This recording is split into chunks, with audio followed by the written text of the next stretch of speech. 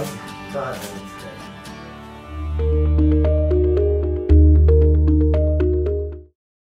is a beautiful look. I think Dawn looks fantastic. I just want to give her mouth a little bit of attention. So I'm going to start with, and always check it out and test it on your hand. You don't always have to, but I do, because I end up grabbing many, many colors and blending them. And I want to go a little bit into the browner color on Dawn because I kind of like this beachy girl look that I'm getting. Oh. You know, just a little bit of that kind of a thing. Let me see. Fun. Ah, love that. Yeah, something that isn't too red or pink or orange. You know.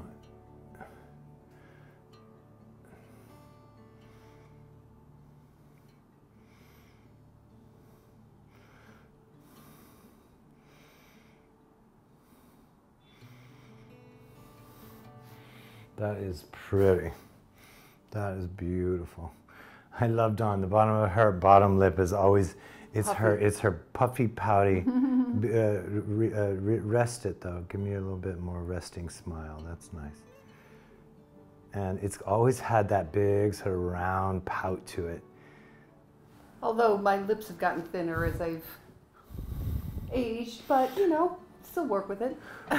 Well, you've always had a little bit more of a minor top lip to the bottom lip, which was part of what her characteristic was. You could look at Dawn and you almost just knew it was her, no matter how much they tried to put makeup that you couldn't even see her anymore. You always knew it was her mouth. She definitely has a very specific, which I think, as far as beginning to appreciate how beautiful you are, if your lips are uneven, if they're, you know, this is part of what the character in your face. I think it's more about color and highlight and shadow than it is about creating the shapes in your face. That's what I'd like to say. No matter how much you add to color and shine and highlight and, you know, blush, contour lips, eyeshadow, eyebrow, no matter how much you add to that, you work with the shapes of your face. Let's not try to be transformative. Okay? Yeah, I always say God makes no mistakes. God makes no mistakes. What you have, just enhance it. He certainly didn't with you, my dear. Well, give me a little space. I'm going to go just underneath. And I'm really going to this is just color. This is nothing more than color. It's not like laying a big layer of lipstick on her lips. It's just adding a little bit of color. If you want to strengthen the line around your mouth, or if you have lines around your mouth, and a lot of times when you do lipstick, it runs into the lips, into the skin around the, that's best dealt with by using a pencil. But with Dawn, I'm just adding a little color that I've mixed up on my hand to just fill out the color in the top lip. Now close and give me a light smile.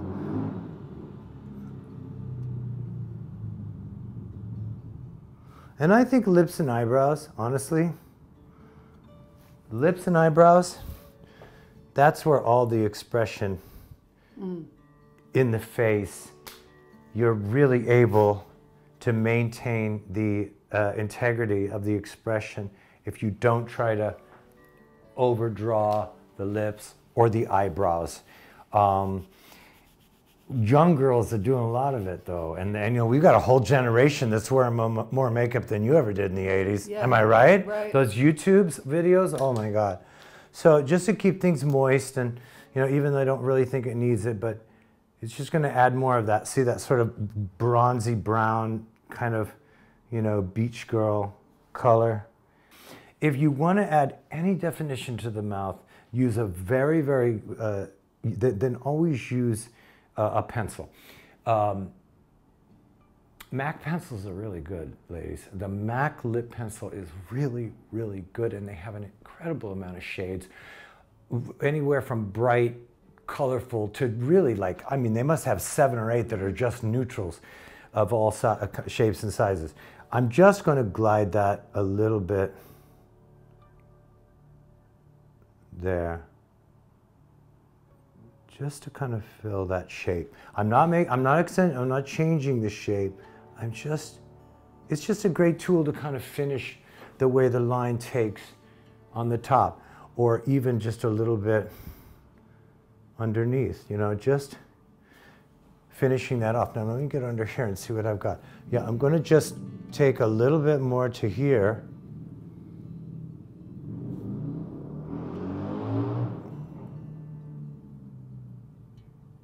Just to finish the shape out. A lot of you gals out there are like, I don't have my beautiful young lips anymore.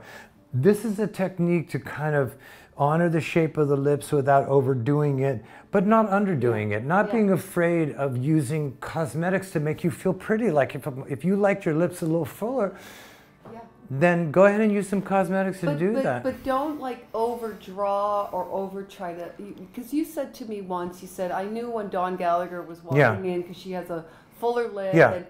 And I'm not going to her lips are uneven. The expression in her face is uneven, but it's actually her character. It's all part of what characterizes. It's part of who I am. So you never overdraw the lip to make me look like a different. It's about just enhancing my. You know, I have a thinner upper lip and a fuller lower lip, and just enhance that. You don't have to overdraw it or make it something different than you're not, right? Just keep honoring the original. You honor the original. That's what I like.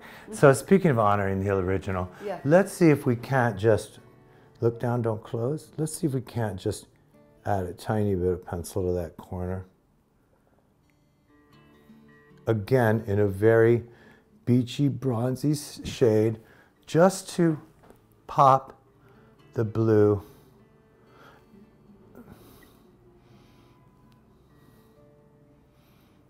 Love that. I think that looks really nice. And we're going to do this a little bit as we go. This is just you know, it's a coppery brown pencil by MAC called Teddy. It's been around for decades and I absolutely love it. And you always want to go back with just a little brush and a little bit of a matching shade of shadow, you know, and just do a tiny bit. Here's a little bit copper. I'm mixing a little bit of the browns and the coppers together. Hit that thing so you don't have a lot of color on there, and just brush over that. And what this should do is just finish the eye. You can even go a little bit up underneath. Look up. I'm just going to throw a little bit in the corner. Right? We'll give it a little just a little bit of a pop. Yeah. Look up. Love that. So you can see the difference. Let me see. Yeah, well, I mean, it's hard to the naked eye, but don't close. Just look down. This is any kind of copper, red. This is really good for your blue and green eyes. Look, yeah. The thing about choosing a shadow for eyes really depends on the color of the eyes. There's so many things you can do, but don't be afraid if you have brown eyes. You don't have to use bright colors around that to bring them out. Just make sure that if you use a brown, you've got a brown that's got a lot of red in it. I love that with brown eyes. I think it's important. And what does that do? The red just kind of makes it... Well, I find that sometimes brown on brown eyes tends to get very flat looking. Right. So the red brings, if there's green in the eyes, it'll bring green out. If there's any, well, no, if there's green in the brown. Yeah, okay. So, which there are a lot of times there is. You have your hazel eyes. Hazel eyes with red eyeshadow is an amazing effect. Oh, just gorgeous. All of a sudden the eyes turn more green than they were before. Okay, let's get going. All right.